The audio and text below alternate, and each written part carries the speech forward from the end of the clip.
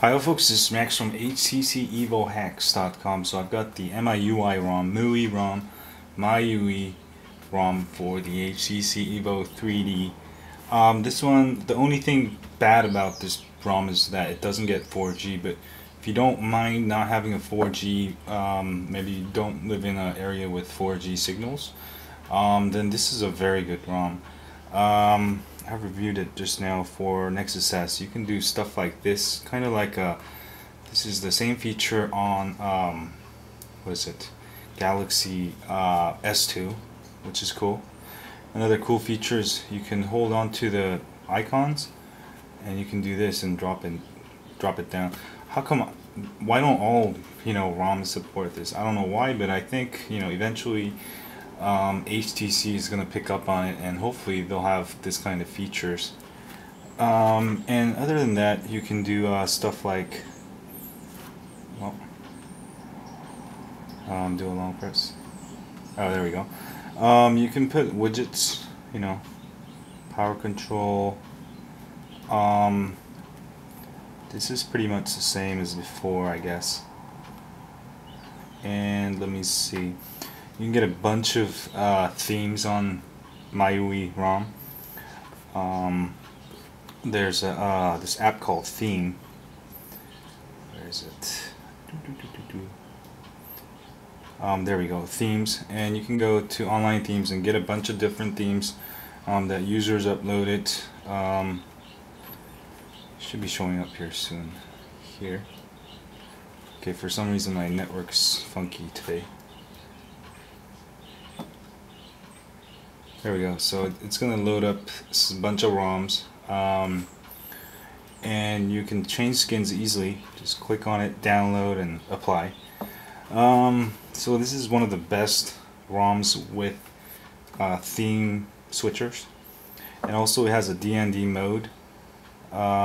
You can put, like, if your ex-girlfriend starts calling you, then you can blacklist her, so you never have to pick up calls. It's got filter, spam messages, anti-stranger. Let me see what else is cool about this ROM. Oh, and the quick settings is cool. You got the toggles, very quick. Notifications, brightness, and also settings a little bit different. Personal, system, programs. Let me see. What else can I show you? Oh, you can also do stuff like double click and control the music. You can also activate the voice search by holding down the search button. Well, maybe not on this one. And everything else is working fine, like the camera, it's working. And I'm not sure, I think you lose 3D on this one, do you? Let me try it.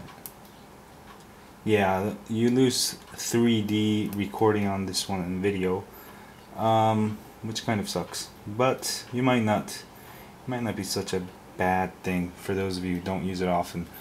I just find, MIUI ROM is better for other phones, but you can check it out. It's still a really great ROM. If you don't mind some of the things that's not working, there's a lot of customizations you can do, so check it out. That was a short review of the MIUI ROM, and I just wish they really worked on the 4G. Then it would make it complete. So, and the 3D feature. So that's the review of MIUI ROM, and we're probably gonna have another questionnaire tomorrow video and ask you guys what you want me to review for the day.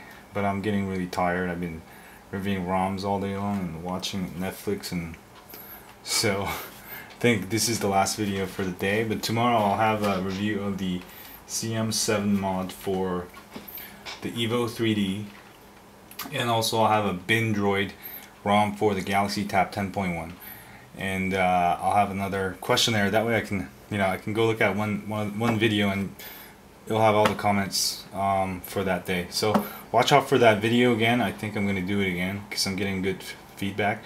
And thanks again everyone who gave me feedback and ideas for today. As you can see, I started with a really, energized voice, but I'm tired now.